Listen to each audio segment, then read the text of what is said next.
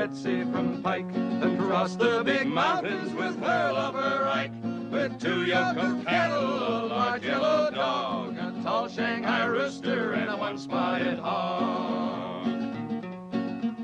One evening quite early they came on the Platte, 'twas near by the road on a green shady flat, when Betsy sore-footed lay down to repose, and wondering Ike gazed on his Pike County roads.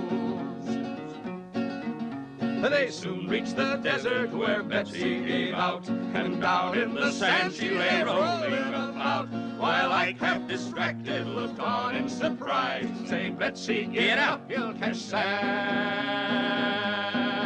in your eyes."